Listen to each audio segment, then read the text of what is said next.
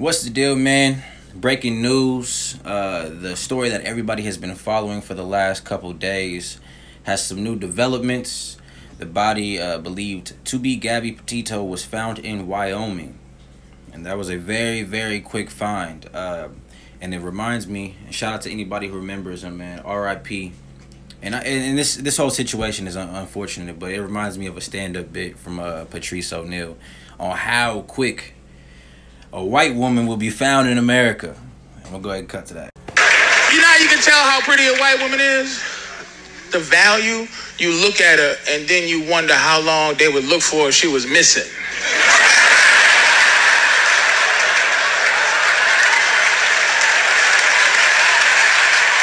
Come on, take a look, take a look. Look at this nigga, look. Now the media flocked to that story.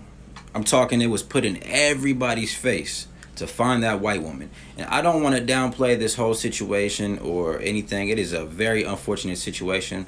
But hey, this is the Raw District, so I got to look at things from different perspectives. How is this a major problem in America and this is not the main story on the news every week? How come we don't see these Native American women's stories like we've seen this story right here? Like we've seen the Watts family story. It's just food for thought, man.